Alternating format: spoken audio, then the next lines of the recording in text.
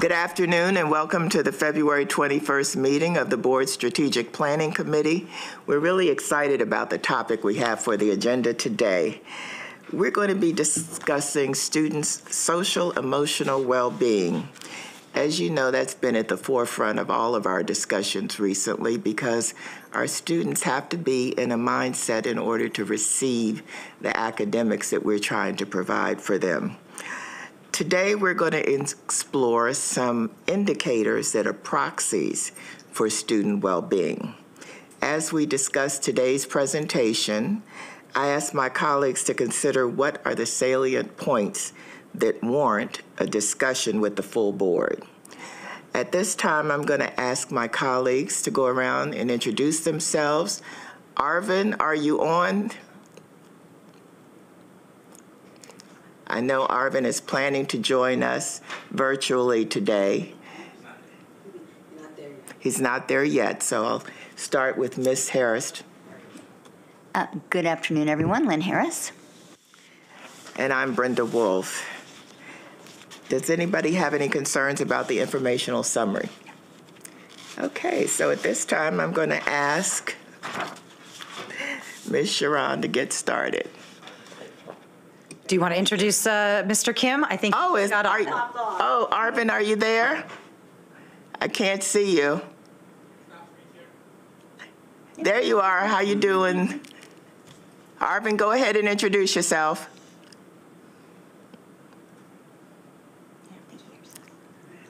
Okay. I think are you on mute?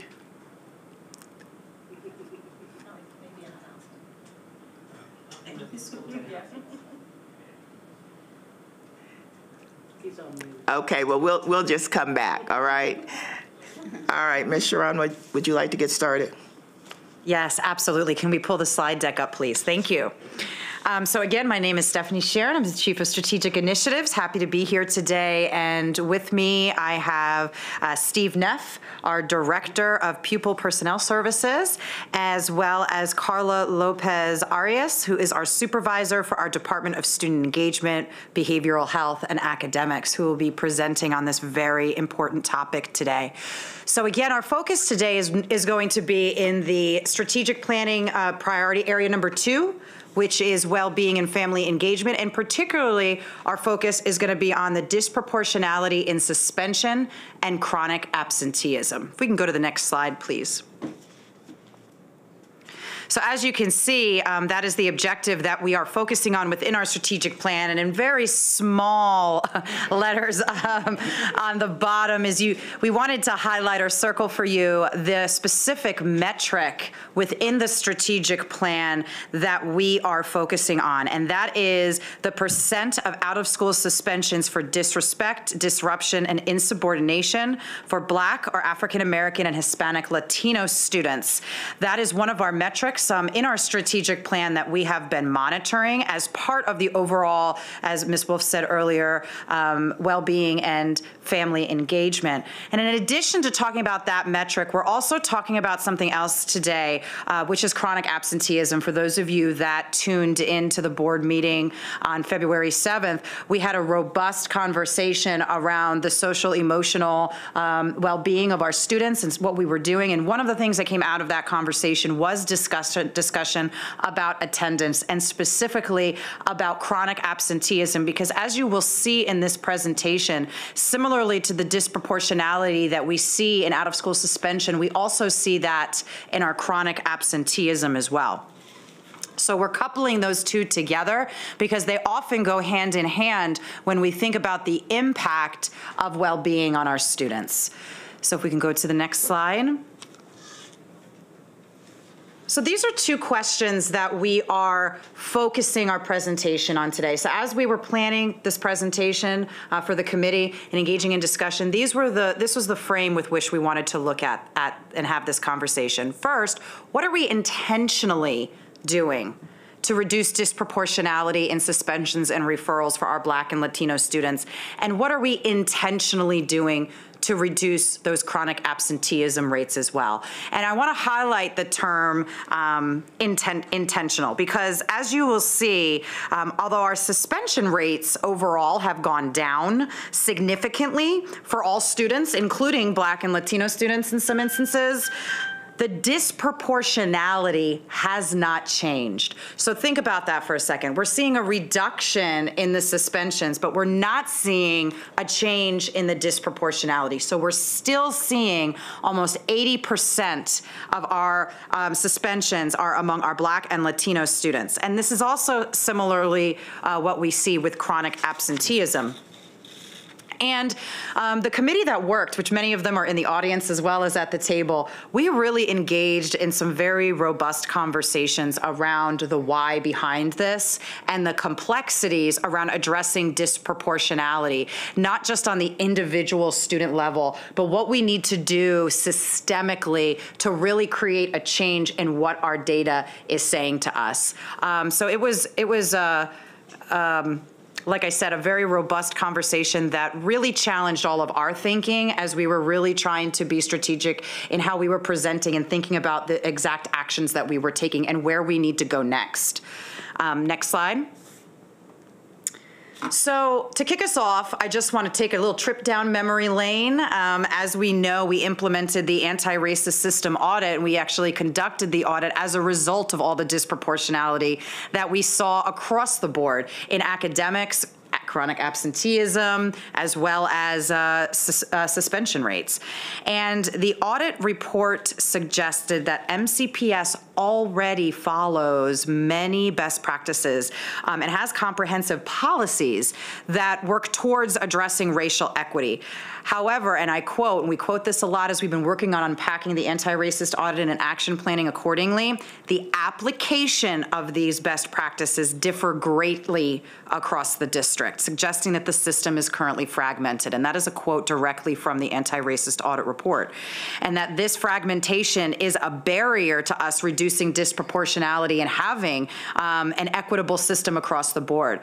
So when we think about what we are trying to do as a result of the anti-racist audit, and that will be presented in May as a little bit of a teaser around what our action plan is to the full board, one of the things that we are really trying to address is that fractured system and the application that currently lacks a lot of coherence. So what you see up on this screen is just a reminder of the 5 cross-domain recommendations that were made as a result of the audit. And since the report has come out, we have been working hard to address these recommendations, because if we really engage coherence, accountability for racial equity work, equity-centered capacity building, continuous data collection, and relational trust, and we abide by that framework, we should be able to effectively address disproportionality across the system, not just in some areas. We've already been starting this work. We've had 2 full-day work sessions with all central office leaders and school-based leaders will be attending multi-day training sessions specifically designed to address these 5 areas starting in February. So we are, and we believe that this work will have a direct impact on reducing our disproportionality. Next slide, excuse me. Lastly, I just want to share again that the systemic racism framework that we have been utilizing as a district to illustrate how we are analyzing the barriers and developing action steps as we move forward. This framework organizes the barriers into 4 critical areas: individual, interpersonal, institutional, and structural racism. We frequently see that issues are focused on addressing the individual aspect of systemic racism, but as our data has shown, and the data that you are even going to see today, these are systemic issues which we need to address at the institutional level. And this means that we need to do a better job of developing strategies that cross different levels of the school district and across all spaces. But as you will see, issues like suspension and chronic absenteeism are also impacted by factors outside of the school's control. So this also means that we have to strategically work with and coordinate and collaborate with our partners outside of just MCPS to really have a significant impact. So I am very excited to present today with you all on these two topics. And at this time, I am going to turn it over to Carla, who's going to present on the suspensions. When she's done, we'll have an opportunity to have discussion. And then Steve will present on chronic absenteeism, and we'll have, again, another discussion after that. So I'll pass it over to Carla. Thank you. Good afternoon. So before we start to discuss disproportionate suspensions in the discretionary categories, it is important to note changes that have occurred in recent years. Well, insubordination is a standalone code in the Synergy referral system. I'm sorry, next slide. It is not a standalone code for the Maryland suspensions. So to provide context for our conversation, please note the following. Insubordination is now under disrespect, and disrespect only rises to a level 3 of behavioral intervention or consequences in the student code of conduct. Therefore, it is not eligible for an out-of-school suspension. Disruption may rise to a level 5. Next slide, please. Suspensions for disrespect and disruption have doubled this school year. We will discuss several contributing factors and efforts to reduce exclusionary practices for students who will provide targeted interventions and support. It is important to note that, as discussed on the previous slide, that disrespect is not eligible for an out-of-school suspension. The 60 ineligible suspensions for disrespect occurred at 18 schools, and you have them circled on the top. For the current school year, 22 students have been suspended multiple times for disruption. These 22 students account for 44 suspensions for disruption. 7 students have been suspended multiple times for disrespect. These students account for 15 suspensions under this code. So there are students who have been suspended multiple times under the same code. Next slide, please. In reviewing our current 222 incidents where disruption was listed as the primary suspension code, these are the trends that have emerged. As you can see, when a school enters a suspension, usually there is a description that goes along with what is the suspension for. You know, I'm wondering, and I want to ask my colleague here, because it's quite a while before you get to a discussion point, if we might want to have a few breaks before then, because, I mean, I have questions already, and I'm sure that Ms. Harris does too. And so before you go on, I would like to ask you a question. This, you mentioned that 22 of the students account for 44 suspensions. Well, I don't understand that. I mean, I know what the number says, but I don't know why a student would keep getting suspended for the same offense if we're applying restorative justice practices. To me, there's some kind of disconnect in here. What are we not doing or not learning from these situations that the same child would keep getting suspended for the same thing? And although we do have policies, right, and restorative justice is something that we use as a county, we know that the variability that it is utilized in schools, it changes, right? And that's something that the anti-racist audit has pointed out to us plainly in the report, that the level of that they are using some of these practices varies within school to school. So that's why. I hear what you're saying, but I don't even, I mean, disrespect, what is disrespect? Is that, you know, don't look at me, you know, kind of thing? Because to me, respect is a relational issue that you are having with a child. And so I'm not understanding some of that. I don't know if Ms. Harris has a question about this. And to be honest, that's the conversation that my director and I had as we looked at this data, right? What is disrespect? That is very, you know, subjective to how you see it, to your experience, to how you show up to a space. Mm-hmm. And there's that cultural difference as to what is disrespectful in one person versus another. Well, that's exactly my point. So if you just tell me disrespect, what is that looking like from school to school? Is one child at this school being suspended or whatever for disrespect, and the same infraction at another school has resulted in different treatment? That's what I'm trying to figure out, because this data is not telling me a story that I like. Okay. So I don't know if you can address that, and maybe it's going to be addressed later on, and if it is, feel free to say so. But I believe it will be addressed later on as we go through, what's next. Ms. Harris? And I just had a couple clarifying questions. So looking at slide 7, the 22 students equals 44 suspensions for disruption. Are we seeing commonality? So first of all, are these all students at the same grade level, or are we seeing multiple grade levels? This is mostly secondary, middle school, and high school. Okay. So there is some commonality as to, let's say, we have a school that may have 2 incidents where 3 kids were suspended multiple times. Okay. So we may have some of those cases, and you will see that there is correlation to the work with disproportionality that lives in the special education office, which is going to be linked later in the presentation. Yeah, because that I think would be a concern. Yes. A question I would have is what schools are represented in this Yes. data? Because if we're seeing trends, we want to know. So we want to be on Ms. it. Harris, just to piggyback on that, and just in case you didn't pick up on it when she shared that those suspensions make up 18 schools, correct? Correct. So it's out of all of our secondary schools, those make up 18 of them. So out of the 25 high schools, 40 middle schools. Okay. That's good to know. And then the other question I have, and this is clarifying again, this second data point, 7 students account for 15 suspensions for disrespect. I thought you said that disrespect was not, Correct. can't rise to a level 5. And Tier 5. disrespect does not go past a level 3. So it is not an out-of-school suspension, so that means that the schools who suspended should not have suspended for disrespect. Right. Correct. So you're reading correctly into it. Okay. And we're on to which schools those are, and, okay. All right. a disrespect constitutes level 3. That's an in-school suspension. That still takes them away from instructional time.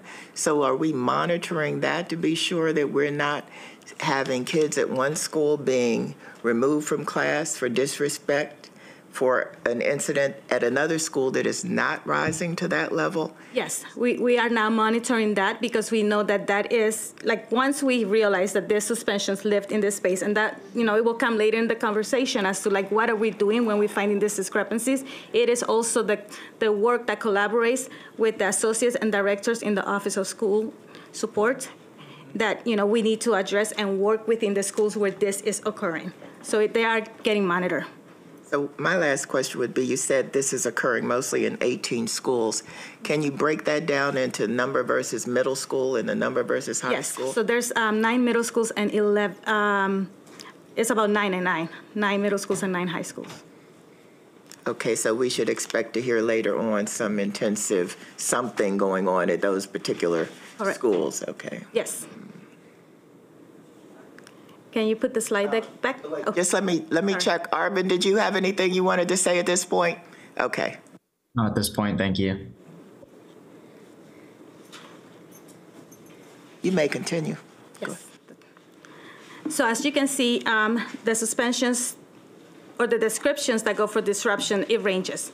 It ranges from threatening language or interactions with a staff member to instigating, engaging in conflict, erratic or dysregulated behavior, eloping, refusal to comply, to hate bias incidents. So the range as to what is seen under disruption is wide. Please note that with the disruption code, there is sometimes a secondary code. So for example, there may be fighting and disruption that are coded in one suspension. There may be disruption in drugs and controlled substances that may be paired together in those suspensions as well. Next slide, please. Discretionary suspensions have increased in all racial subgroups. Even when discretionary suspensions decrease, it is still proportionate. This is something that Ms. Sharon shared with you earlier. For example, whether going up or down, African American and Hispanic Latino students account for 80 to 84% of all discretionary suspensions. and for all non-discretionary suspensions as well. Simply put, no matter the trends, whether suspensions are decreasing or increasing, we are still suspending children of color at higher rates. Next slide, please.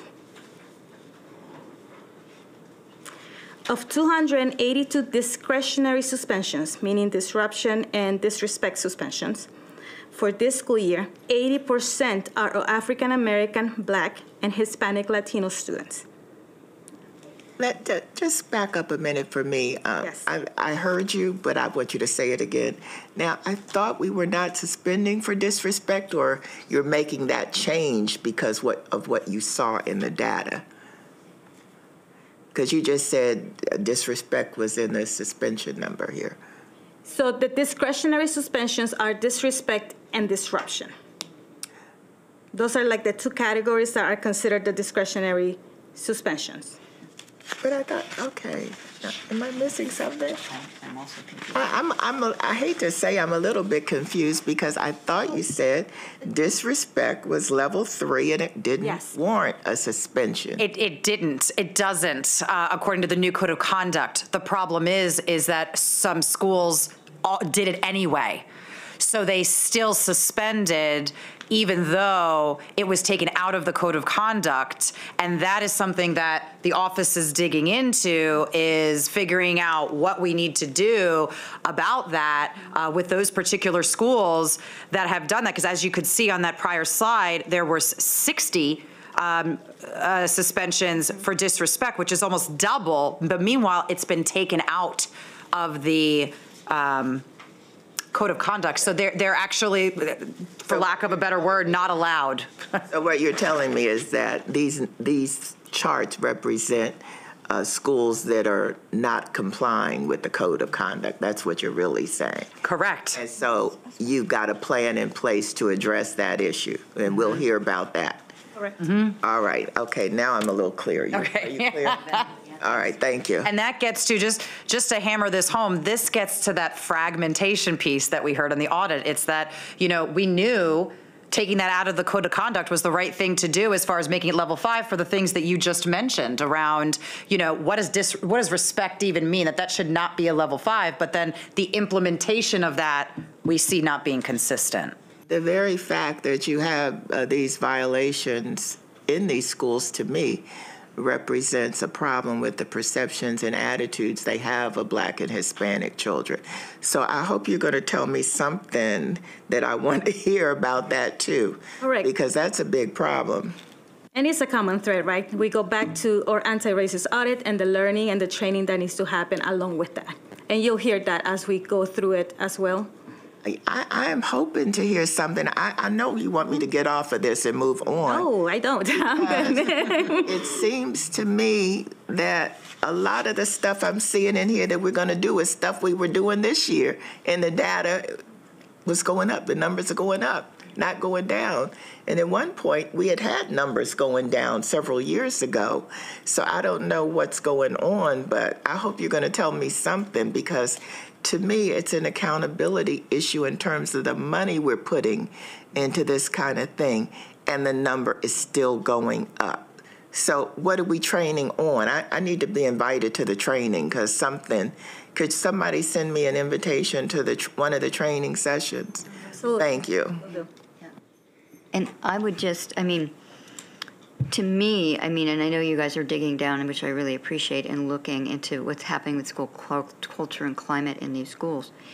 Because I think, the research is really clear that there's an extremely protective effect when a student has even one person in a school that they feel like they can trust and that they feel like has their back.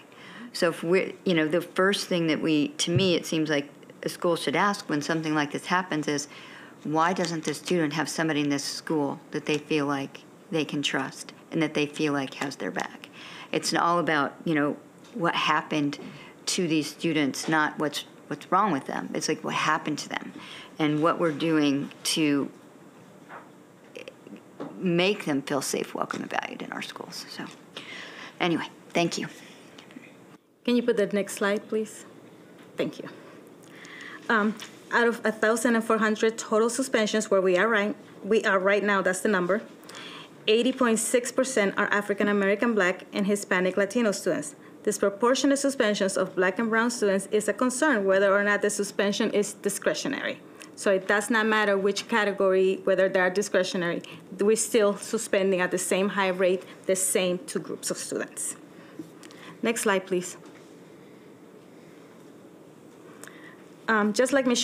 Sharon shared earlier, that we do have a lot of work still left to do, but there has been some progress made within the past few years. This is data that was shared by MSDE on the county suspension from 2017 up to where we are now, the 22-23 year.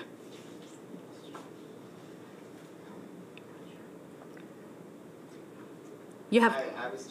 I wanted you to kind of walk me through this particular chart. Okay, those numbers are the total suspensions that were reported to the state from 2017 to 2018. You have 3,697. 2018-2019 is 3,862. 2019-20, remember that's the year that we went out on the spring, 2,669. And then there was no suspensions reported during the year that we were in COVID. That's what we call it, the COVID year. And then from last year, 21-22, 2,392, and our current number is 1,411. I have a question about. It scared me. Go ahead, I'm sorry. Go ahead, Arvin. Yeah, so I see on this slide number 11, that no suspensions were reported in the 2020-2021 school year, but I think it might have been 2 slides before it indicated some discretionary suspensions in that same school year. So I just wanted to see where why the misalignment. There were out-of-school suspensions. That's probably why. Yes. Thank you. If we can. Wait. Yeah. Okay. Go ahead. Just clarifying question, I think. Could you explain a little bit more the concept of discretionary suspension? So discretionary suspensions, there are 2 categories for that. There is disrespect and there is disruption. Those are the 2 areas that are, as we know, very subjective, right? So we have it in our matrix in the student code of conduct, what is under disrespect and what is under disruption.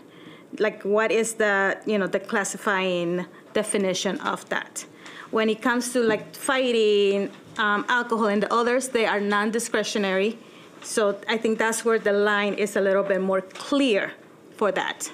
So discretionary is something that you could suspend. It doesn't necessarily have to rise to a suspension. Who makes that decision in the school building?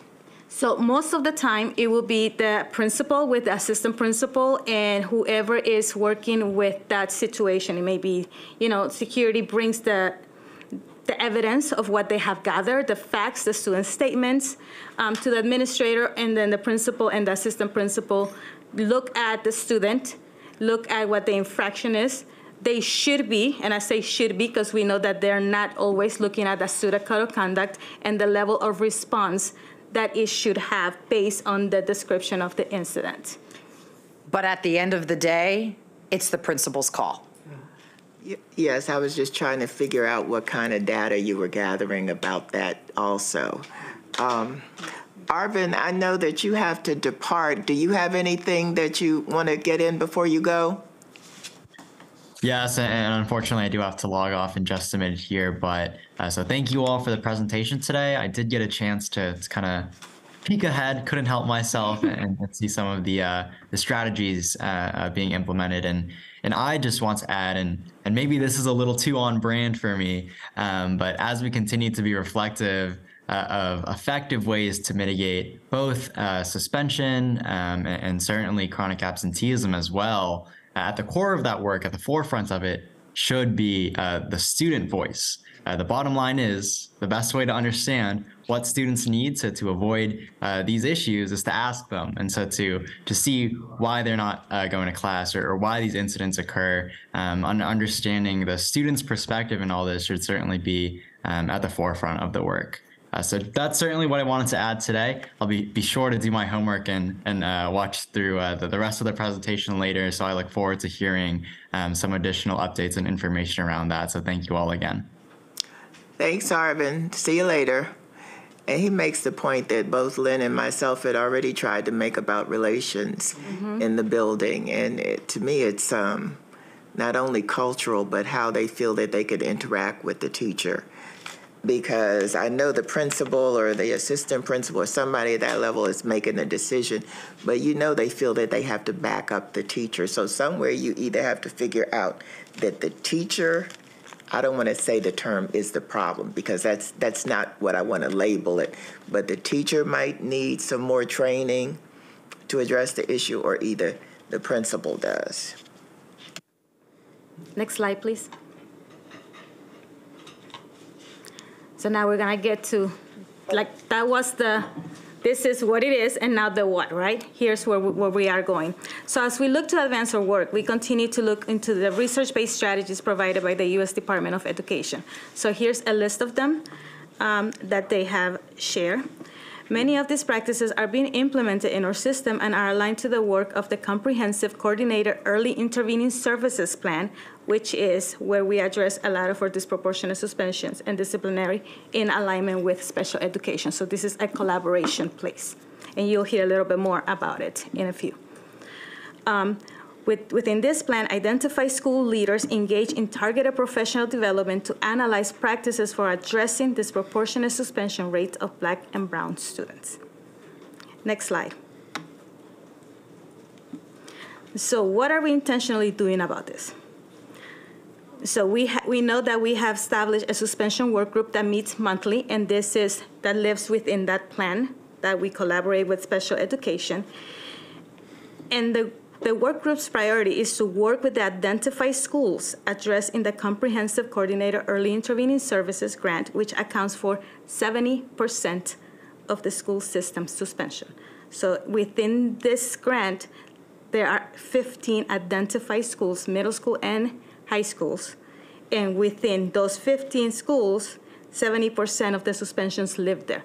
So we know that the schools that we have targeted for this work are the schools that need to be targeted for the work. We know that there needs to be an increased professional development efforts with our administrators and mental health staff, applying, tracking, and evaluating the multi-tier system of supports. There has been the change to the policy, which is now moving that policy to the application process, right? Because the policy provides a philosophy of the behavior intervention and what the response should be like. But now it's okay, we have it on paper, now let's move it into the work within each building. We are expanding our restorative approaches with staffing support and provide equity and anti-racism learning for the leaders, just like Ms. Sharon shared previously. Next slide. Can I ask a question? Yes. This suspension work group, who's in that? I mean, what organizations or staff? So it is a staff from the special education office. It is a staff from my office, the student engagement, behavioral health, and academics. And then it is, now we are expanding it to the schools, right? Because we're starting this work with the schools to address the disproportionality. So they are going to be part of the work that we are doing with them. And then we have also the equity. We have a representative from the equity unit that comes to our meetings to discuss what we need to roll out to schools to address disproportionality when it comes to that professional development. I wonder, and this came up when we were talking about the MOU for SROs originally, they were talking about having school-based groupings to discuss issues. I'm wondering if the suspension work group shouldn't be in the school building.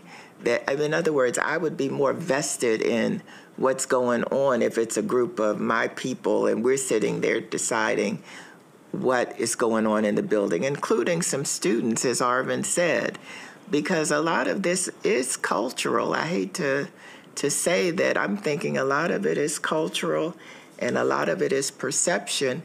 And I think somewhere there's a disconnect in how they're seeing the students. But having the work group here in central office it doesn't have the same feeling to me as having, and I know you can't have, 18 of them? Maybe you can, maybe you can't. But maybe there needs to be some sort of consideration of the school itself reflecting around what's going on. And so within the work of this grant, right? So we give them the data. Here's the data. Here's what it is. But then within the school teams, they do have a team that involves the special educator resource teacher. If they have a discrete program, then also that resource teacher for that discrete program that lives within special education. Because we also acknowledge that a lot of the disproportionality happens within special education students as well. The assistant principals, the principal, the staff development teacher, which is another person that moves some of this professional development and rolls it out to the whole staff, because they're part of this grant that addresses professional development to the whole school.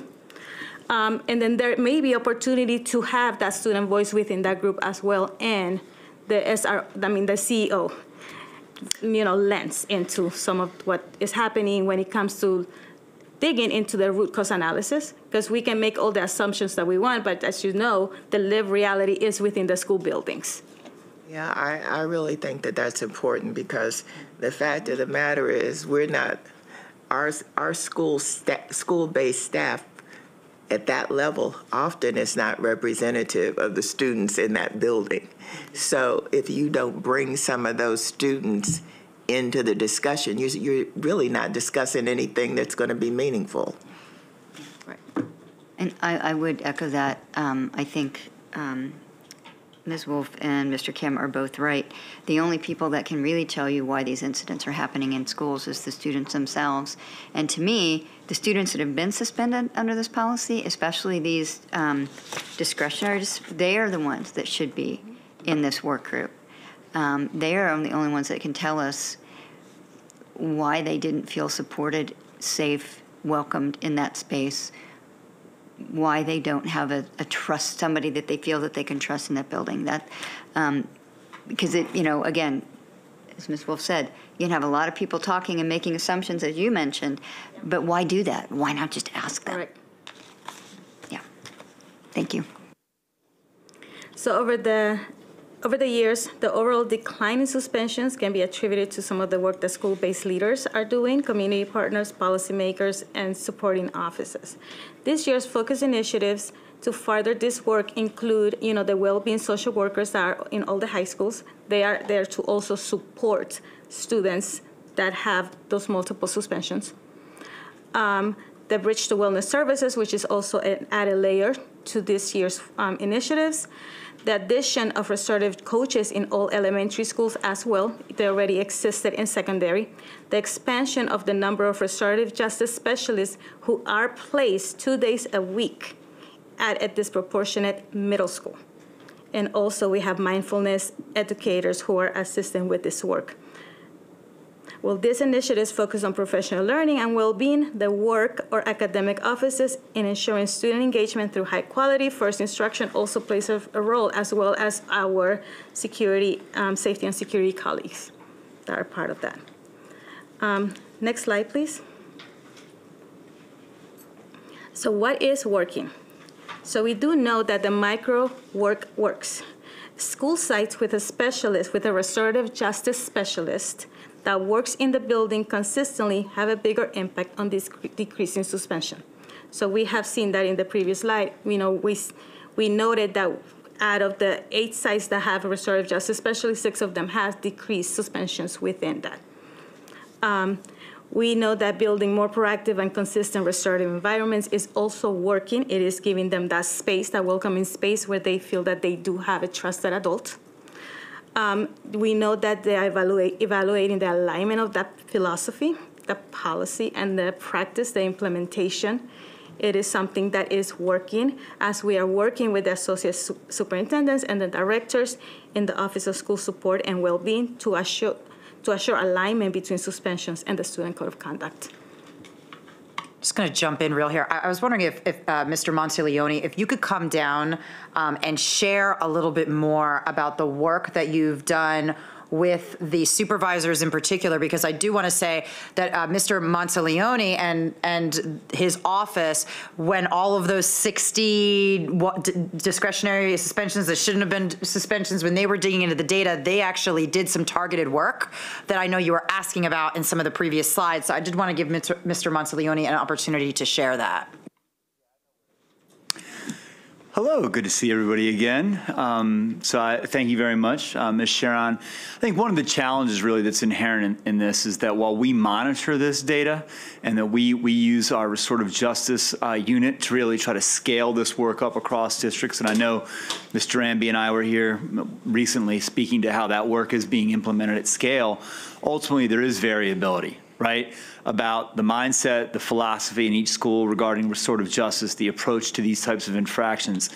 And so one of our challenges, in addition to moving that work out at scale, is also that because we do not supervise principals directly, what's been great about our work this year is really the combination, right, of the work between what used to be SFSE, Student Family Support and Engagement over here, and SSI, right, School Support and Improvement. I'm missing the acronym already, how fast they leave our brain, right? Those two worlds used to be relatively isolated. And under the model that we had this year, what's been really beneficial is that, and I'll get to where we're headed on this, I partner directly with the other three associates, Dr. Moran, Dr. Floyd Cooper, right, and Ms. Morris on these issues. And we meet bi-weekly with all of our directors. So the school supervisory directors, the 9 of them, the other 3 associates, myself, and all of the well-being student services directors. And that does also include Jeff Sullivan, Shella Cherry, right, outside of our well-being services. What this has provided us the opportunity to do is to take the work that we're doing in well-being student services and align it to the leadership visits and the supervisory structures and processes that we have through our directors. So the example that I will give you as we come down to this point is through this process. As we were looking at all this data over the course of first semester and looking at our mid-year data, Mr. Amby, who's president of these meetings bi-weekly, this may have been several weeks ago, came and led a presentation with all the directors and the supervisors in that space, went through this data, dug down into each of the individual schools, identified those schools, right, and those infractions by the directors, met with the directors. We had a conversation about it. We provided best practices. Mr. Neff was there. And then those individual directors can zero in on, right, those specific schools where they were having those challenges. And I can tell you just anecdotally that I know for a fact that multiple directors, because I was sitting at the table with them, were sending emails in real time to set up conversations about this data point. So I think part of, not our challenge, but what we need to continue to do and tighten is that relationship here at central office between our office and the school supervisory offices, which is really the same office at this point. So that is how we are routinely, right? And I think we need to go from not just at the end of the semester, but at the end of the quarter. Maybe it needs to be at the interim, right? We have to have these standing structures and processes where that data is being shared and there's action that's being taken by the directors and the associates who supervise those schools. So this is just a clear example of how we have looked at this, triangulated it, identified the individual schools, and leaned into those school supervisory folks to be able to have those follow-up conversations with the principals and their teams. Did you have anything to say? No, thank you for that explanation, and I do very much know exactly what you're talking about, the old days where OSSI was here, OSFSE was here, and they were operating in their different silos and not intersecting in the way that I think leads to the kind of comprehensive supports that are required and sort of the sort of relational work together. It's not, what do we say it all the time? It's not your job, it's not my job, it's our job. But you have to live that. So I do appreciate that explanation. Yeah, thank you. So when do you have these follow-up conversations about accountability? So we have bi-weekly meetings as all the SSWB directors, right? We meet bi-weekly about a variety of topics. It could be school improvement data. It could be literacy data. It could be math data. It could be student well-being team visits. What data that we're jointly monitoring is part of our Plan, Do, Study, Act processes that are linked together. These are bi-weekly. So I wouldn't sit here and tell you, Ms. Wolf, that we're looking at suspension data bi-weekly, but we have a process, a space, a structure, a common agenda where we are free to bring these items to that space. And this is all, again, new in 22-23. So clearly there's continued work to do, but we feel like we got the alignment, right, to be able to do the work finally.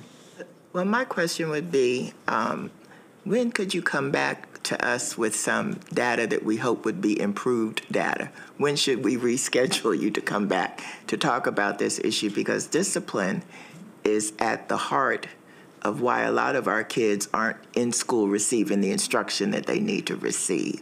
So when should we expect to see some data from this year with these changes? I think we are monitoring it at this point ongoing. I know that Ms. Lopez Arias and Mr. Amby monitors it routinely.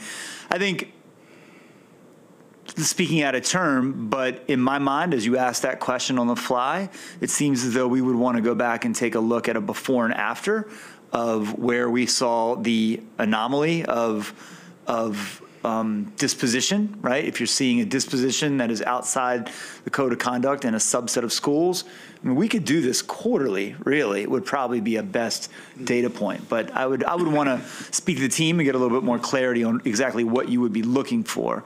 If you're looking for changes at individual school level, you're looking for district-wide data, Ms. Wolf. I'm looking for those. How many schools did you say? 18 schools to show improvement. If they're the ones that are resulting in the numbers that we're seeing, I would be looking for the data from those particular schools. Because again, I think that discipline has been at the heart of some of our disproportionality for years in this county, and we have to get a grip on this. So we will discuss this and come up with a date, because I don't think that we can wait until next year this time. Oh, no, I was going to say, if it could be, I mean, whenever this committee meets or whatever would be an appropriate use of time.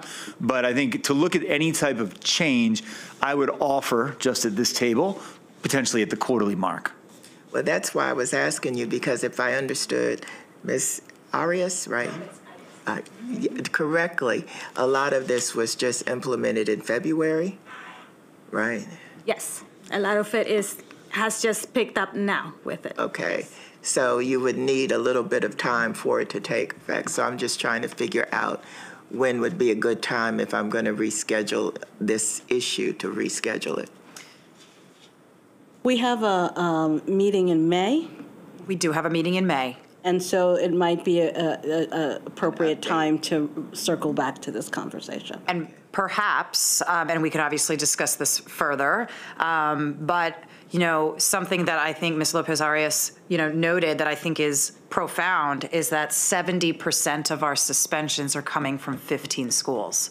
So perhaps we spend some time really digging into what's being done in those particular places, and some, you know, maybe there's been some changes in those particular areas that we could really focus on. So it's a little bit more of a deep dive instead of a broader overhang. Absolutely. We will continue this conversation, and Elsie will be in touch with you about a date for this. So go ahead. Awesome. Oh, wait a minute. Ms. Harris has a quick I question. just have a quick question. I'm not sure if this would go to Ms. Lopez Arias or Mr. Monteleone. As you're doing this work, are one of the things that I'm also, so we're looking at, you know, 18 schools and then the 70% of all these suspensions out of 15 schools. Are you identifying, I'm not even sure what the right term here would be, but sort of risk factors in the way the school is operating, the attitudes in administration that might predict we might see this same trend in other schools if we aren't watching, if we aren't mindful? Because there's a reason we're seeing this disproportionality in these schools. And are we seeing any indicators that tell us why? That we can apply system-wide to prevent seeing these same things in other schools? Just a question. I would wonder if our training is effective if the schools did not know that the code of conduct had removed these items from suspension to level 3. I mean, I don't know that it is or isn't, but you might want to take a look at the training that you're actually providing to people to see if that is being recognized. Yes, and that is on what are we going to do next. Oh, okay. It is going to be looking at the training and looking at specific scenarios and walking them through the response and that code of conduct level of response that matches that. We'd also like to know when that training occurs because we We will. might be interested in sitting in on that too. Absolutely. Thank you. And I mean, I would be interested in such things as when we're looking at these 18 schools, really 15 schools, are we seeing, for instance, these schools are more likely to have a new principal or a significant proportion of their administrative team new or not, or people who've been there for a long time. And, you know, those kinds of things I think could help us just know, you know, when these kind of circumstances arise in a school, we need to be doubly watchful or making sure that these interventions are proactive instead of reactive. Can I just ask a clarifying question? So I know we're capturing, even this isn't my committee or mine, and I'm sure that Michelle. We are all part of the strategic planning. We're all part of it. Everybody Yes. is a part of this. I'm just saying. I know that Ms. Sharon's team is capturing all these action items. Thank you. But I think I've heard. Let's come back specifically and do a deeper dive in May, and then I guess what you're asking for, Ms. Harris, is outside of like a mindset of the principal or the team, is there anything statistically that we could conclude, right, by looking at these 18 schools, right? So is it a veteran principal? Is it a new principal? Are they up county? Are they down county? What's their demographics? What the size of the school? What have you? So is there anything that would maybe indicative, right, of this outside of just a philosophy of an individual, right? That's what you're looking for? Yeah, I think Okay. so. And I'm looking at Ms. Addison, Dr. Addison back there. Because I know what she loves to do is drill down into these kind of data points and do that kind of statistical analysis. Sometimes having done some of this work in the past, you are surprised in what you see, Well, and I think, it's also, there's always a story here, right? So it's not even just about the demographic and the data about the school or the staff, but who are these kids getting suspended, right? Are we seeing the same kids getting suspended? Is this repeat offenders? Because there's a story within a story. And I think that would be really powerful to bring back are there commonalities with this story within a story about the student experience? What does that look like? Absolutely, and I think that Ms. Harris raises a good point. The point being just what you were saying, are we really collecting the data we need to find out what that story is, what the data points are? Okay, Absolutely. go ahead. Yeah, that's good. All right. So we do know that some schools are having success within those 15 schools.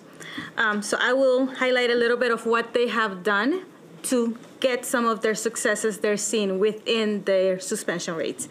So we know that schools that have seen a decrease in their suspension rate are providing spaces for students to use when they need it. For example, at Briggs Cheney Middle School, they have a mindfulness room with a mindfulness teacher that offers individual and group support during their grade level lunch periods. In addition, they offer a mindfulness course for 7th and 8th graders to take as an elective course for a semester. The administrative team, counselors, and restorative justice coaches collaborate with each other to respond to student behaviors and concerns from both a mindfulness and a restorative lens. This semester, they're implementing a restorative justice request form to provide support to both staff and students to open it up for access to all.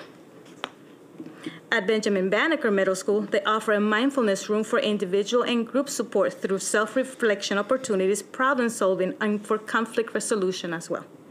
This room is supported all day by a teacher, and additionally, the Alternative One teacher and restorative justice coach provide opportunities for self-reflection, development of conflict resolution skills, and positive reinforcement with students. So there's explicit teaching of some of these skills to the students. The leadership team at this school is also providing time within their monthly staff meetings for professional development on restorative practices and approaches. And within that frame, we are also gathering student voice data through a restorative justice student voice professional learning community that is held monthly. So students come to that space, they are able to share some of the things that they see within their buildings, have a voice from a specialist and guidance as to, okay, this is how it is, how this issue may be dealt within the school, within the group, or within, your student-led groups. Okay, you're going a little fast, so I just want to be sure I'm clear. Now, is that the suspension team, kind of the school-based part of it?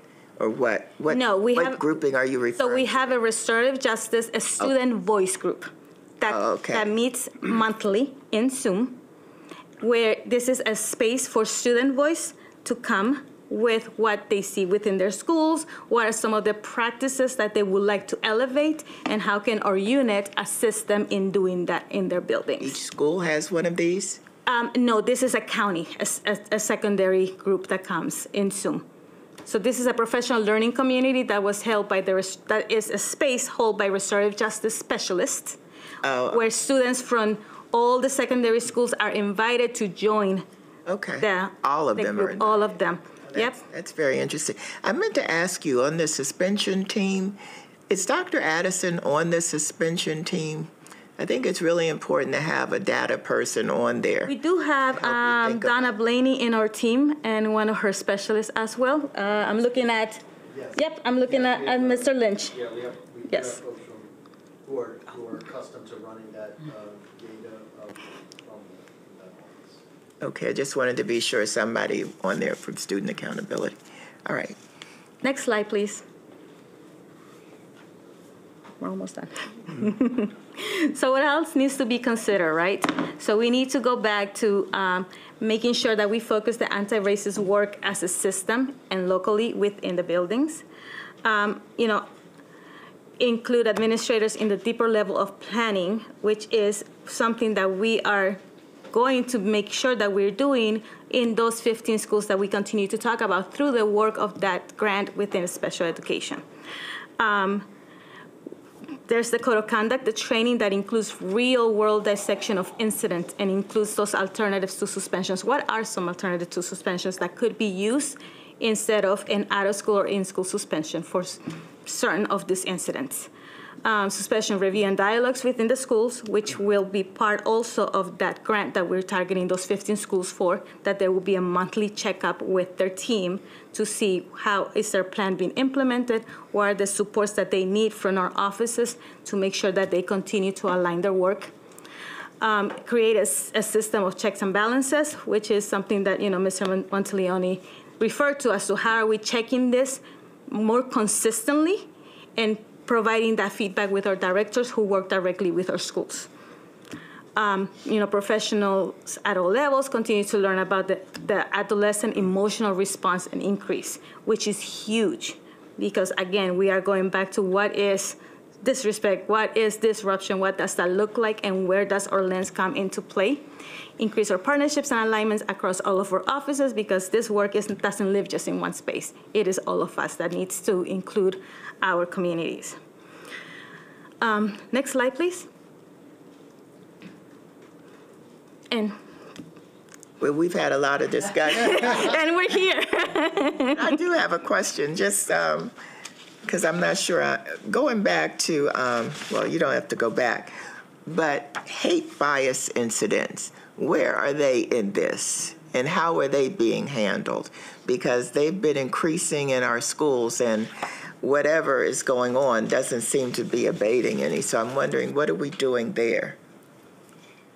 And I'm going to look at Mr. Monteleone. Correct me if I'm wrong. Hate bias lives on a category. Come on down. Yes, I did. It just wasn't discussed in any of the things, but it is on a slide, so I wanted to get a... Yes, it was one of the descriptions used under disruption for at least one of those incidents that was captured in the 282. Yes. The question is on hate bias. Where does it live? So hate bias is actually something that, depending on how that manifests itself, right?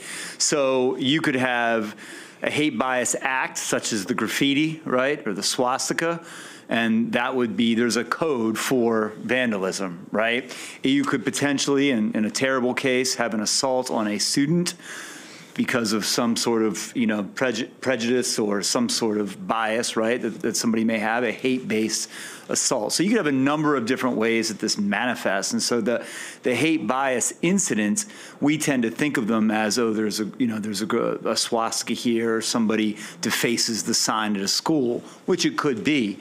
But it could be any number of things in reality. It's a reason that somebody commits a violation that, without it being hate bias, would be a standalone violation unto itself, right? And so in addressing that, it's even more important, we believe, that you have that conversation with the student, because restorative justice is not just, restorative practices, I should say, is not just about an alternative to traditional discipline. Right? And yes, it is also about restoring, say, a conflict between two individuals. Yes, it is that. But also through the conversations and the circles and the edification that we're trying to have students go through, it is about teaching the student that commits the whatever the incident is, about how they restore themselves within the community, right? And how they learn from that. So I think it's even more important, as I sit here as an associate superintendent who supports this work, that when a student commits a hate bias crime, incident, I should say, yes, we want to make sure that we are quick and we are firm in our response, but that is also a serious learning opportunity for a student when they are young to really understand the gravity of what they have done, especially if they don't have a sense of history, right, as they may not if they're 13, 14, 15 years old, and that's part of the process as well. So it doesn't stand alone necessarily unto itself, it's embedded within. I understand that, and I understand what you said about restorative justice and working with the student to teach them. But how do you restore the rest of the school that might have feelings of being unsafe there because of what happened? I really don't know what you're doing around that, and wanted to hear a little bit about that.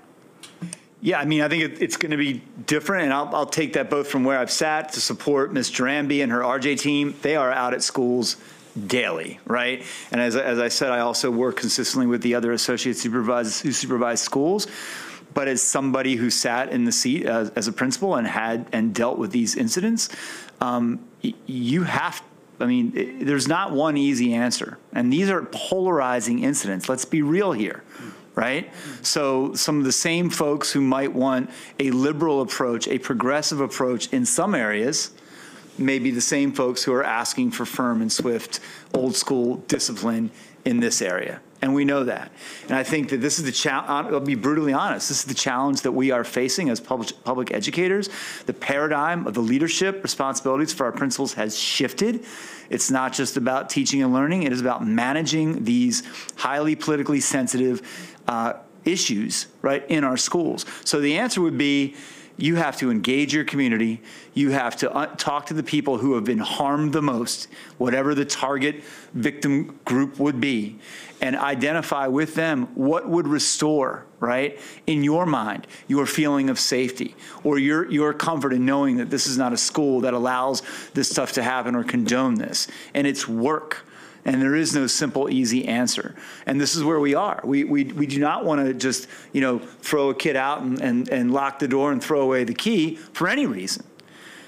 I knew you didn't have an easy answer for that, but I was just wondering if the Restorative Justice Student Voice Group is a perfect vehicle for dealing with some of this issue, since you're saying that all of the, I guess it's high school students, middle school students? Middle and high. Can participate. It seems to me that's a perfect vehicle to try to have some of these discussions, particularly around hate bias, because it's insidious and it, I don't know how you get a handle on just one school and then it pops up at the next school. So maybe we need bigger conversations and figure out what's going on in their minds.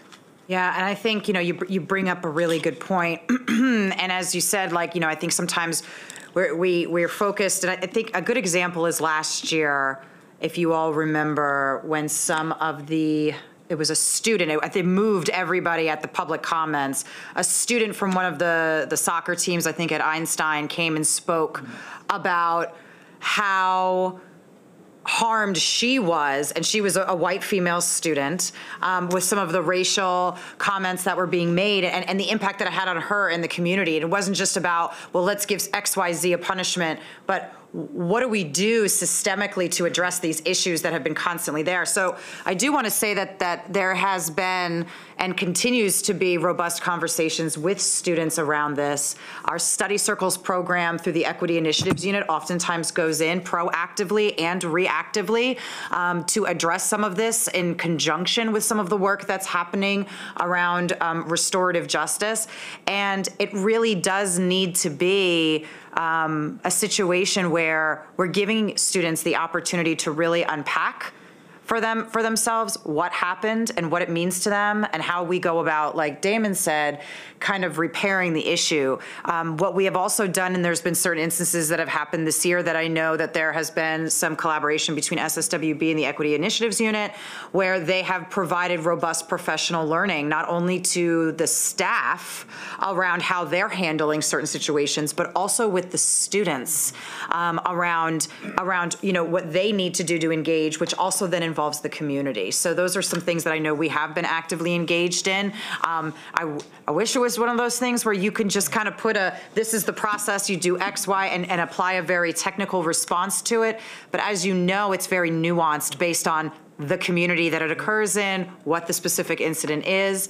But what you elevate, I think, is critical that we continue to do, and I think we are doing and need to continue to do, is elevating that student voice and engaging the community around this. Because the reality is that some of these, and I'm just reflecting on my own fifth grade son, who is 10 years old and comes home and shares with me some of the things that other third, fourth, and fifth graders are saying. Sometimes we're battling against what kids are learning outside of what we have control over. Absolutely. I was just curious, because we've been talking and focused on restorative justice. How does this conversation fit into the anti-racist audit about hate bias? What are we doing there? How are we bringing that into it? Well, Ms. Wolf, you want to preview the May 11th board meeting where we're going to... No, I'm glad you actually mentioned that, because that is actually a huge component that came out loud and clear in the audit, is around the hate bias work, and actually SSWB is taking on the charge around some of this work of developing an action plan to specifically address some of that work. And what we're doing right now, just a preview, which I think is really exciting work that's going to be coming to all of you in a few months, is we have unpacked each of the 6 domains of the anti-racist audit. School culture is where a lot of that hate bias component comes into, is we have worked on unpacking those 6 domains, and we have gone through a process where offices and staff have been dissecting the audit, dissecting the root causes around what these issues are, and engaging in the identification of some action plans in collaboration with all of the voice data that we've gotten, the community conversations that we have engaged in. That's going to be coming to the board, because we're identifying actions to address all 6 of those domains in a very targeted way, and we're in the midst of doing all of that right now, and engaged in an accountability structure along with that. That's in alignment with our strategic plan. Well, I'll wait and see. Because it really is a big issue, because a lot of our students are feeling uncomfortable around what's being said or what's being displayed in their school. But it also raises the issue of bullying. And I noticed that, we didn't really hit on that part of it, but bullying is a big part of hate bias also. So, Ms. Harris, did you have anything you wanted to say at this point? Just a couple of things, looking mainly at slide 15. So first question I have in your box that says non-negotiables, very clearly in there, says centering students in decision-making when it comes to behavior intervention. So I am a strong believer in every problem-solving conversation in a school needs to involve first and foremost, and at the beginning, the students. Because if we see a problem, they see it too, and they see it in many, many, many, many more different ways, and from many, many, many more up close, in many more ways. So what does that look like in a school? If that's a non-negotiable, what does that look like? So it may look differently, right? And remember that there is a restorative justice coach that lives in every building. So this is a place where the restorative justice, if we have a specialist, it is a place where they are being used to debrief. Because sometimes the student may not have that close relationship either with the security personnel that's working with the situation or the administrator that's working with that situation.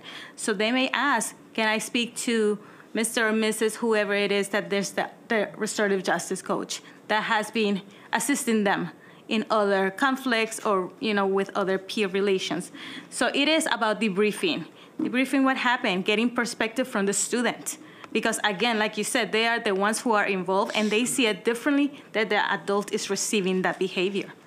And then having that meeting with whoever is going to make a decision as to what is the next step here.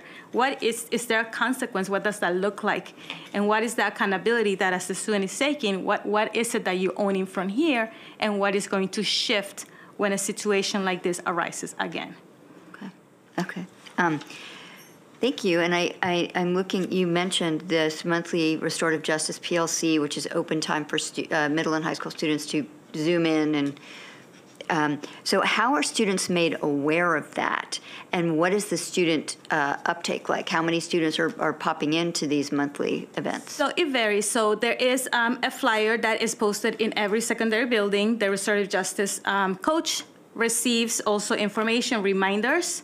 There is a QR code that the students are able to take a picture with their phone, and then they log in, and then our restorative justice specialists send them a Zoom link to do that. So it may vary from maybe 100 to 150 students who come at a time. They don't always stay for the entire amount of the hour. They come and go. So is there something central, like that's getting to students through their Canvas or their Synergy, so they're seeing that centrally as Correct. well, not just a flyer on a wall? Yes, and we also have a student restorative justice Canvas classroom page that is populated in their Canvas classroom as well. And are we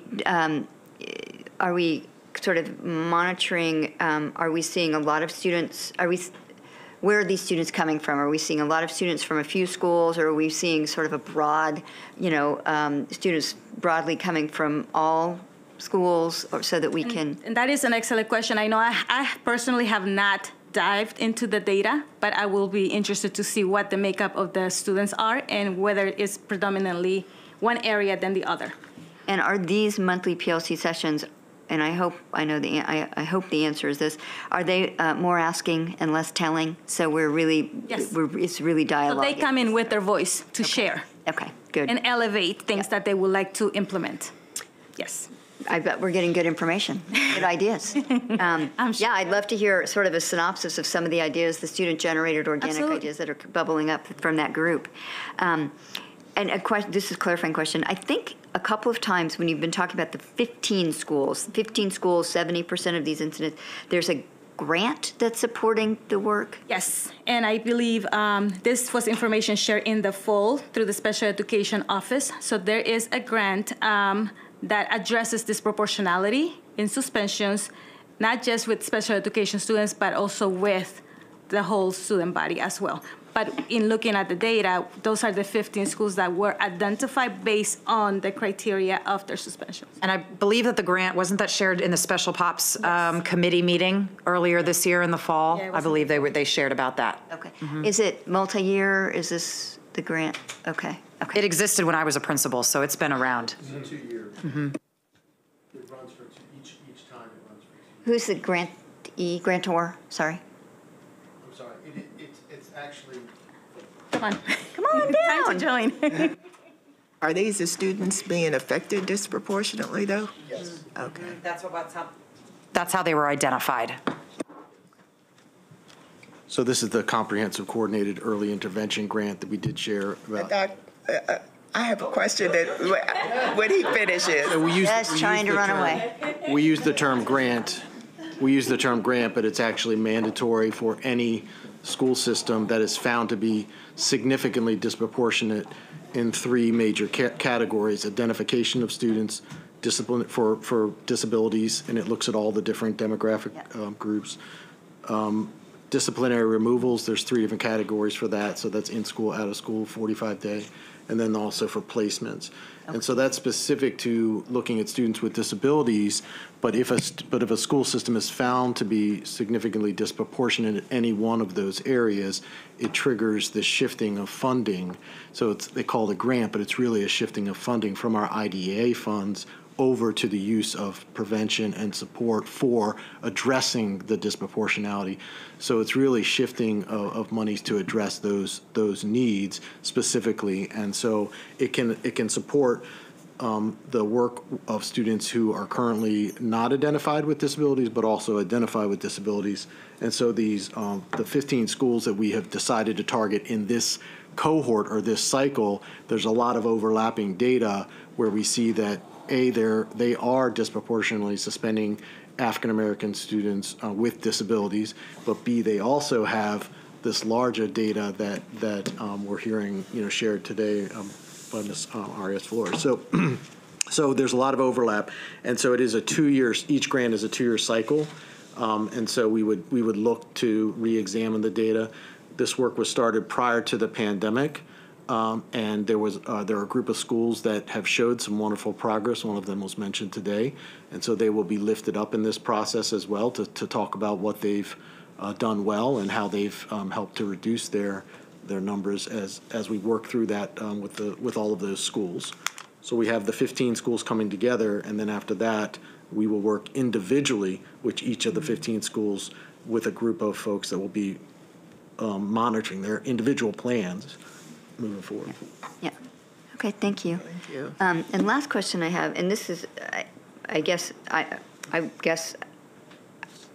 don't know what kind of work we're doing in this area, so just asking. So when we see an incident, we talked about hate bias, which can encompass all kinds of acts, as Mr. Monteleone mentioned. But say, for instance, when we address the incident, which could look like insubordination or disrespect. So, and if it's a student in a classroom being respectful to their non-cisgender teacher, for example, and you start doing, a little bit of investigation, and what you're learning is, or a student is making anti-Semitic comments or whatever, and you're finding that, as you mentioned, some of this behavior is occurring in a school, but it's has its genesis outside of school, and you're finding, for instance, the students. In their home life, in their family life, is just ingrained in a value system that's immersed in homophobia or anti-Semitism. What are we doing at that point when you're seeing that what the behavior of the student is behavior that they're basically being taught in their family, and that's being reinforced in their family in a positive way? What do we do? I'm sorry. I thought you were finished. Go ahead, finish. No, that's... I was just going to jump in there and say, I think she starts in on a question that I have. Is there a consistent process for handling hate bias, or is this something that we're allowing each school to handle differently? Even though we know the incident may be different, is there a process requirement by the system for handling these? Yes, there most definitely is. And Greg Edmonds' office is one of the first places that hate bias incidents goes. There's a report done. There's a communication whole flow chart that needs to be followed when there is a hate bias incident. That includes communication with the community, because one of the issues that I've been receiving emails about is the time it took to get a communication out to the community. So I mean, I'm assuming there's a process that's written somewhere? Yes. Okay, could you send that to me? Yes. Thank you. Yeah, and again, it just gets to, if the behavior that is being manifested in a school that's unacceptable, but it's the product of a value system that the student is otherwise immersed in, and that is reinforced for them. What do we do at that point? So that's a tough question, but at the end of the day, what MCPS has said very loud and clear is that every single student in the system has the right to be safe, seen, valued, and heard. And if someone is going to violate somebody else's ability to be safe, seen, valued, and heard, then there are consequences for that. But we can do, all we can do, I mean, we cannot necessarily control what happens or what someone wants to talk about in their own family or the values that they do, but we do know what our values are as a system and what the expectations are for how our children interact. And we can engage in not just consequences, but education for kids so that they understand what the expectations are at school. And maybe this goes to Mr. Neff with the pupil personnel workers, but is there engagement with families when you're doing your root cause analysis, and the root cause is family? Yes, and while we, as Ms. Sharon said, while we can't always change the hearts and minds of what happens in the home, ultimately we have a code of conduct and we have a system of expectations of what happens in our schools and our school communities. Yeah. And so what may or may not be acceptable under your roof, within your walls, it's not acceptable, and there are consequences if there are violations. So since hate bias is in the suspensions, we should expect to see that incorporated into the data that you're submitting also, right? I mean, it's hard to tell, to me, just looking at this chart, level 1, level 2, level 3, level 4, if you're collecting data by type of incident or just how you're collecting data on that. We do collect data on serious incidents, and we do collect them by, if it's a hate bias incident, we can provide the numbers on that. Okay, but I mean, where are consequences in here? I'm trying to figure that part out. So hate bias is not, it is not one of the categories or offenses for the disposition. So they live under what was the result of that incident, right? So was it a disruption to the community? Was it something else that elevated to, it's not a separate entity that will be a category for a suspension code disposition. So okay, so it's just kind of floating down there at the bottom. Yes, but we do collect the data, like Ms. Sharon said, in our serious incident database that is different from this. So that's where that lives, and we can share those numbers and information with you if you would like. Okay, so she mentioned consequences. That's what I'm trying to figure out. The consequences are being applied evenly across the board, because I wanted to be sure that whatever we're doing is we have a process for it, and that we're not just allowing the school to decide what they're going to do about it, if anything, you know? Absolutely, yes. That includes communication with the community. Okay, okay, thank you. You can. All right, we're up to the next slide. Finally. Sorry, I'm just going to mention one more thing. One more thing it just triggered in my brain that I wanted to mention is that some hate bias incidences, too, we have to remember, they elevate so high that they automatically become a hate crime, and we have mandatory reporting with the police. Right. So that surpasses the whole suspension, right? Like we're going right to the police, so that there's that differentiation as well. Right. I knew that, but I wasn't talking about those kind of incidents. Thank you. That's all it was. I'm just looking at but listen, don't go far. Don't go. I'll be right there. Don't go far. So good afternoon, and thank you for the opportunity to start this dialogue. As you mentioned, Ms. Wolf, both of these topics are a proxy for student well-being. They're also a proxy for student engagement and student connectedness to their schools. I want to talk to you, to tell you what you're seeing in these data. The blue bar is the last full school year before the pandemic hit. So it is the 2018-2019 school year. And then we skip a couple of years, and then the orange or red is the last school year. So that was our first full school year. And then the gray is the data for this school year for the first quarter. And it's chronic absenteeism data. So what is the data telling us? Clearly the same groups that Ms. Lopez-Arias that popped in her data, they're disproportionately represented here. What we also notice is that we have not bounced back to the extent we would have liked to pre-pandemic levels in terms of our attendance data. And so we have to, decide, are we going to become overly discouraged by that, or is that going to make us more resolute? And so the data nationally is pretty daunting as far as the lack of bounce back, but we're excited about the opportunity to partner some of our strategies with the work of the anti-racist system audit, because we do think there's a strong, culture and climate component to why students come to school and why parents choose to send their children to school.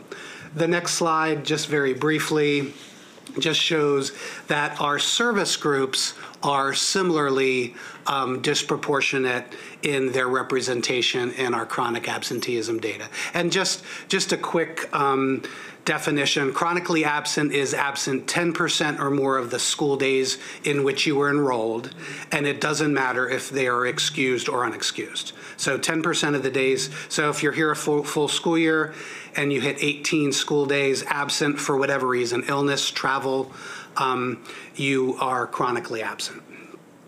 Next slide, please. So there are so many different root causes for chronic absenteeism and why students don't come to school. These are some of the ones that have been highlighted. And this is not scientific data, it's more anecdotal from student voice, feedback from school-based staff.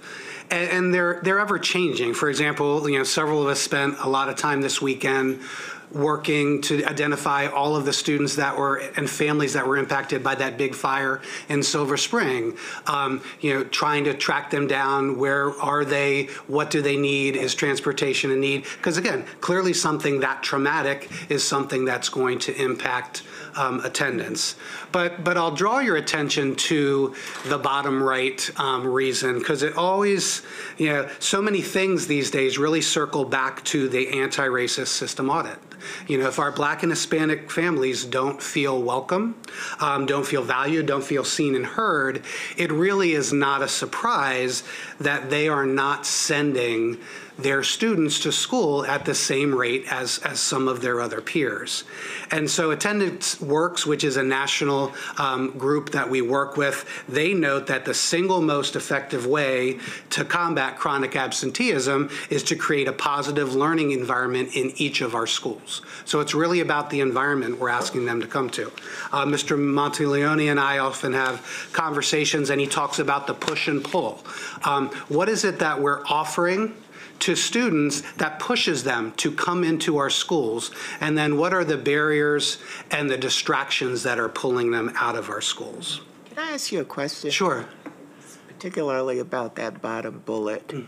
There was an article in the paper, right around the end of COVID, not the end of COVID, but before the kids came back to school, that suggested that many Black males went to a virtual platform because they felt that they were not being,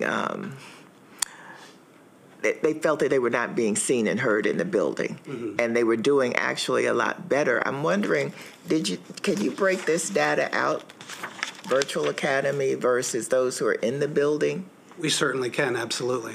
I want to see the absenteeism rate by race, if you can do that, of those who are in the virtual No, we academy. can definitely do that, because you're right. There are some students for whom it was a benefit, and that's and I'm going to sort of articulate a little bit of that in future slides about what continue to be some of the options for some of our students for how they access their academics. You can go to the next slide.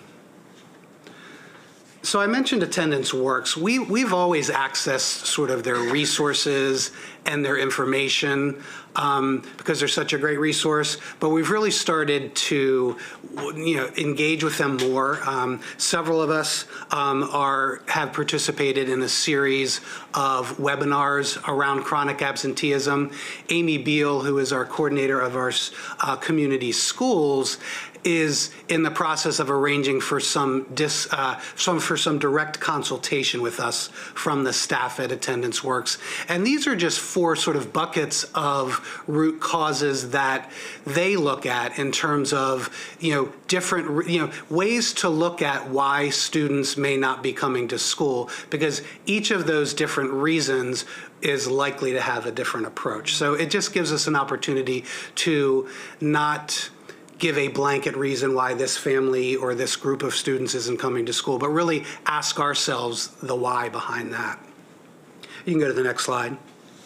So I want to spend a little bit of time just talking about, where we've been, where we are, and where we're going and hope to go. And so we've always been very good at attendance outreach and contacts, whether it's letters or phone calls or text. When students hit a certain threshold in our schools, we're reaching out, and it's the expectation is it starts at the classroom level, and might be the attendance secretary, counselor, pupil personnel worker, administrator. We also have a sort of a sequence of problem-solving meetings that might start at the school level. There's an Attendance Matters, which is an internally run by the Division of Pupil Personnel and Attendance Services that is more countywide, where families can be referred to a team of PPWs for additional supports. And we have our truancy interventions, which are used in very limited situations, because we don't want to be about come to school or else, or this punishment could happen. We really want to find out, what are the barriers, what's not drawing you into our schools, and what we can do about that. You can go to the next slide. So the evolution of the student well-being teams and the work within the pandemic taught us that there is great benefit to look at student data more in the aggregate as well. And so, we have opportunities through various reports and Synergy to be able to pull, for example, all of the students who are absent at X elementary school, who have 10% or more absences at X elementary school. And then within that database or that spreadsheet, it will give you a month-by-month breakdown. So it really gives us an opportunity to look at trends and to target students and families who need to be addressed. Because I mentioned, 10% is not a lot. If you, for whatever reason, missed the first 5 days of school, it would be until the 51st day of school that you came off that chronic absenteeism list. But if you've been in there every day since, other than monitoring, there's really no need for structured attendance intervention. So the reports that we get in Synergy allow us to look at trends, and so allow us to see which students showed up on our list this month that we haven't seen before, and why. And sometimes it might just be, he had COVID and he was out for 5 days. He's been back for 2 weeks and he hasn't missed a day since. But it just allows us to look at the data like each student is a story in order to do that. And then we do continue to access our student well-being teams for those chronic cases, because they have all of the experts at the table around mental health issues and community resource issues and issues in the school, so that in the many meetings that I sit in, inevitably, 1 or 2 staff members know incredible detail about the student's home and family situation, and then there's just the opportunity to brainstorm, what is it we can do to try to further encourage their increased attendance. You can go to the next slide. So in terms of where we're going, again, it's culture and climate work that we will continue to attach ourselves to, because very frankly, if we can improve the culture and climate of every school building, those numbers will increase just in and of themselves. But we're not we're not abdicating responsibility in our office in terms of what can we do responsively when there are students that are not attending school, even despite perhaps our improved culture and climate in our school buildings. Our high school principals and our high school staff are really concerned about attendance. And we very reasonably and appropriately sort of did an all bets are off kind of thing during the pandemic where, we want to be supportive and encouraging, and we want you to log in, and we don't want to add, punitive measures and things like that. And what we lost within that, very frankly, is a level of student accountability. It seems like right now, all of the accountability is really on the teachers to keep doing and doing and doing. And so I am working with a group of high school principals and a bunch of, some assistant principals and some central office administrators. We want to bring back an accountability measure. We know we want it to be equitable, and we know we don't want it to be punitive. And those of you who've been, around in the system and paying attention to the system, we found E3 was our latest iteration pre-pandemic, the E3 process, and then loss of credit before, years before that. And it just showed that Black and brown students were disproportionately impacted by that. So we know that whatever, and we also saw, and we were talking about this in the discipline conversation, we saw inequitable or very varied application of it in our 25 high schools. Mm-hmm. So we know anything that we do, we're going to want to make sure that it is solid in terms of its equity and that it is solid in terms of its implementability so that we can get the buy-in of each of the 25 principals and their administrative teams and their teaching staff to implement the attendance intervention process. Also, Ms. Wolf, you mentioned the virtual part of it. I think we just have to acknowledge that there are students, maybe it's issues related to home, maybe it's babysitting younger children, maybe needing to work, maybe other family needs, that they want to access their education. They are capable of accessing their education. They just, for a variety of reasons, do not have the ability to get to our schools Monday through Friday from 7:30 to 2:30. And so I think we just have to continue to think about all of our options, our virtual academy, online pathways, Edmentum, and we need to continue. What is out? What are all our TALS program? What are all of the things that are out there? And then what more can we use? Because the reality is there are some students who are accessing their education, but they have a very high level of absence, and it's because our attendance monitoring and capturing process hasn't really caught up yet to students who are really they're mastering material, but they're not sitting in our seats. And so we have to sort of collectively figure that out. And then there's also research about getting out into the community and not into homes, but at homes, and just knocking on doors, promoting the importance of regular attendance. Each of our schools has the ability to look at their data, and I think if there is a major shift that we want to emphasize, it's not solving a case student by student. I think you can go to the next slide.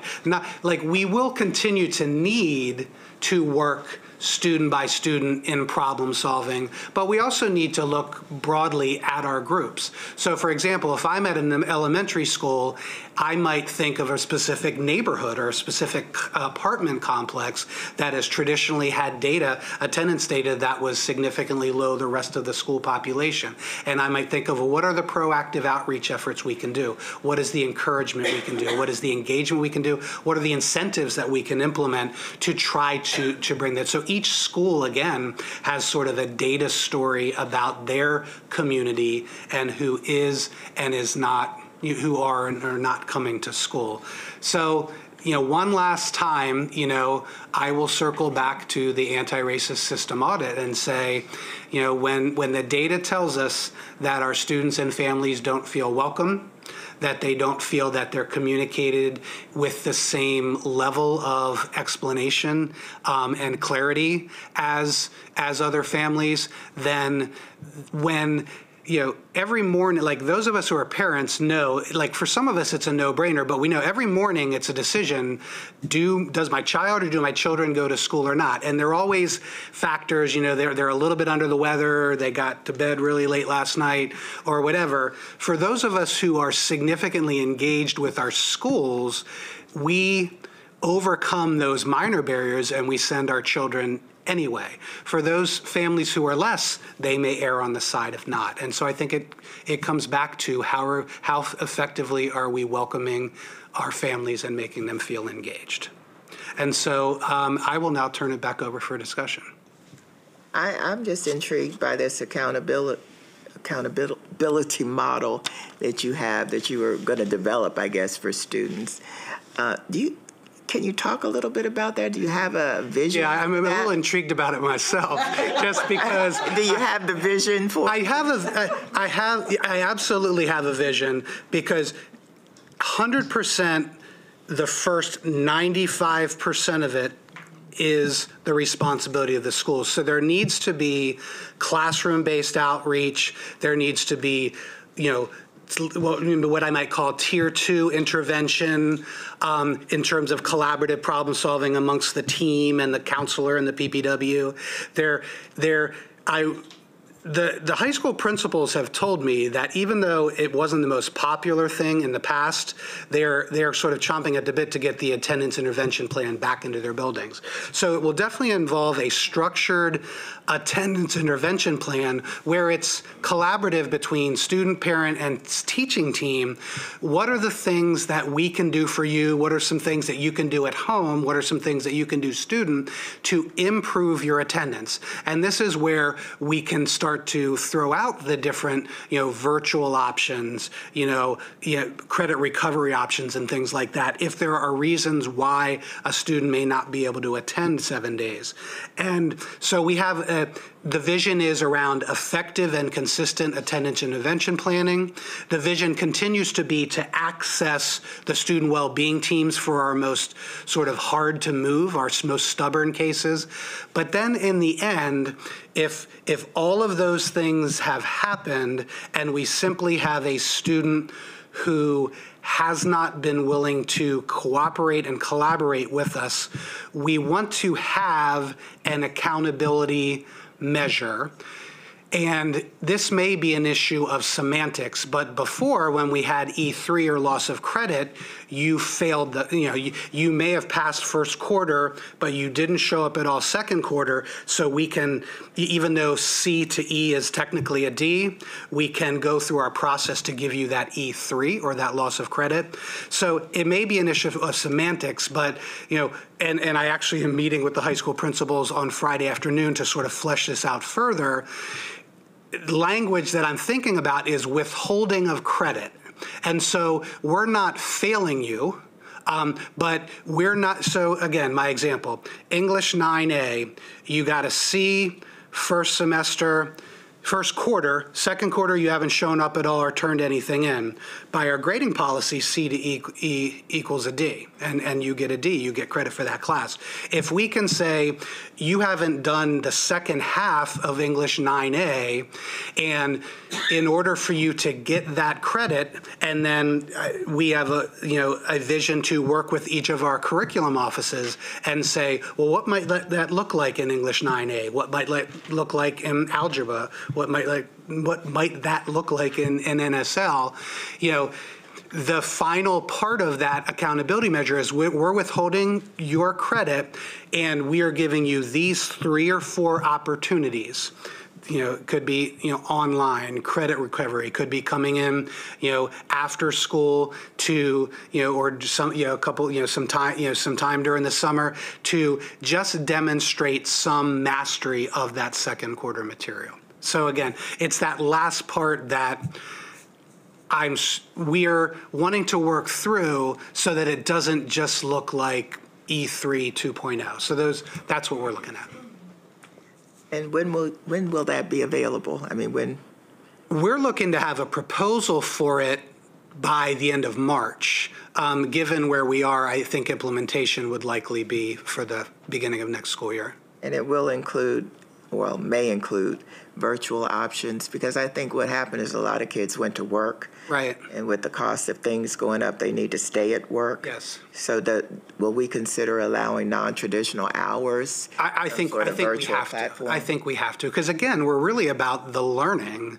Then, are you sitting in the seat or not? So if you're we want you to learn that material and take it with you into college and career. So if for whatever reason you need to do that virtually with however much support, I think we have to let students do that.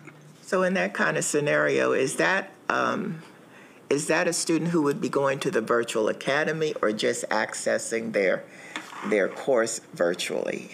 I think we want to move away from the virtual academy being sort of a, coming in like a revolving door, and we want it to become just like one of our application programs. So I think the answer to the question is it would be a virtual option, but it would be supported by the school and helped.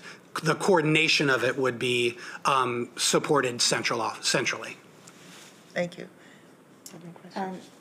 Yeah, thank you. Just a couple questions. One is, I don't even know if this is a term, but I would say it. What does the work that you're talking about here with chronic absenteeism, how does it or does it encompass in-school absenteeism? We're hearing all these stories from students, families, staff about like posses of kids that just wander the halls during class, and the security staff sort of chasing them down, saying, "Why aren't you in class? Why aren't you in class?" And is this looking at that information too? Students who maybe they're in school, but they never go to periods 2, 5, and whatever. It absolutely does. If you had 9 high school or 10 high school principals around the table, 9 of them would say, we have a pretty good handle of our students who aren't coming to school at all because of mental health or community issues or things like that. And we have our student well-being teams. The students that we really want help with are those students who are in school but not in class. And so in a 7-period day, if you attend 10% or more of the school day, but 50%, 10 to 50%, it's a half-day absence. And if you attend 50% or more, it's a half-day absence. If you attend 50% or more, it is a full day of being present. So those do add up, and they become the data for students who are chronically absent or not. Okay. All right, interesting. Because I do know that that's an issue, and but then that comes down to the student engagement piece, looking at just the why don't you ever go to period 2? Right. That kind of conversation. Is there between the student and the teacher just a mismatch that happens, or some other reason? But that gets to just what are we doing to make sure that what the commodity that we offer students in our schools is one that the students see value in. Right. And in your example, if they're going 1 and then 3 through 7 and not 2, I think that's a great question for the period 2 teacher about, what is it about the other 6 periods? What is it about period 2? And what can we do about that? Yeah. And one of the things, just to piggyback on what Steve said, one of the reports that we built in Synergy, because there was a lot of interest in kind of analyzing this from different angles, is principals can pull period by period who's not attending what, where, you know what I mean, so that they can drill into some of that data to see what some of the hot spots might be during the day or with certain teachers. Yeah, interesting. Because I do know, that's, and this is anecdotal, but it does appear that this is far enhanced post-pandemic. Right. This sort of artifact of just the wandering posses of kids. Absolutely. And then one of the things I wanted to mention, how are we, so Ms. Wolf brought up the fact that, during the pandemic and since with the inflationary pressures on families, some students went to work and they stayed at work because they need to. How are we making those students stay aware of an opportunity like TAWS? Which is sort of designed for those kinds of students who are otherwise working. They still have a few credits. How are we letting them know of that? Because I have spoken to a lot of students, and I would say 1 in 15 has even heard of TAWS, and fewer than that know what it is. So we continue to share that information with our counseling teams at the high school and the pupil personnel workers. And my expectation would be when there is a student who as we're digging into why isn't he or she coming to school, and the answer is work, that we start to look at options like TAWS, partial day schedules and things like that. So I mean, it's a lot of the things we talk about at this table. In terms of, we need to continue to find ways for students to learn about this. And so, yes. It circles back to student voice. How do we make sure that our student leaders and all of our students are also people who talk about the benefits of such a program? Yeah, because I think the ideal thing would be for students to proactively take advantage of this, not get into a place where they're in Right. somebody's crosshairs because they of attendance or some other reason, but for them to be empowered with the knowledge that this is an option that's available to you. If this is something that would work for your unique circumstances, and how do we do that better? And I've just put this out there. I was talking to a group of students today for a seminar series at Northwood, and just happened to, in the course of the back and forth conversation, ask how many of them knew about the student-designed reporting app that we're now calling Stronger Student. Nobody in that room. And that could be a way. So if we're talking about, it goes back to the first part of this session today, where we're talking about incidents and discipline and that kind of thing, having that app is something that a student could use to either anonymously or not describe something that happened to them in their school that day that made them act out, made them not go to class, made them leave the building. But that could be a way that we, using that student-designed, student-centered, student-crowdsourced app as a real resource to help us understand better the student experience in our schools. And I don't think it's there yet. And students don't even know about it well enough yet. But I would just encourage us to look at that as a resource for information gathering and a way to have a back and forth conversation with our students that feels safe to them, because that's who designed it and that's why they designed it. So there was this safe way for students to speak, whether to report an incident or seek help or whatever, but that's what it's there for. So just a comment. We need the link to that app on every school's website, on the MCPS website. We need to be talking about it in all of our spaces, because I think uptake so far has been relatively slow, but I think it's an amazing resource for students. Listen, I think we have come to the end. This was a great presentation. It was sobering to me, because I have to tell you, I was very distressed when I looked at the PowerPoint in preparation for this meeting, because I think, in my mind at least, it reflects the perceptions and attitudes about the numbers we're seeing reflect the perceptions and attitudes about Black and Latino students and what they can and cannot do by members of our staff. And I mean, that's just the way I feel about it. And, this is a big issue for us, because this year we are focused heavily on accountability. Now, math and literacy are our focus, but you have to be in school in order to receive math and literacy. So I'm very troubled by this, and I'm concerned about being accountable to our public for the funds we have going into these programs, and that we aren't showing the success that we need to see. So I look forward to you coming back in May, hopefully with some numbers that give me less heartburn. And I also appreciate you taking the look at attendance that I asked you to take a look at. As I understand that Black and Latino students, I think, benefited the most from loss of credit. Isn't that before? Is that how that went? So no, long, many years ago, on a planet far, far away, when there was loss of credit, in the very original group, we looked at what grade was hidden by the loss of credit. Okay. And Black and Latino students were more likely to have a passing grade under that. So they failed the class because of attendance, not because of lack of mastery of the the material. That's what I was trying to say. But I look forward to getting some more information on that accountability model that you plan to set up. And I hope that you will include some students in that discussion also, because I think that will be important.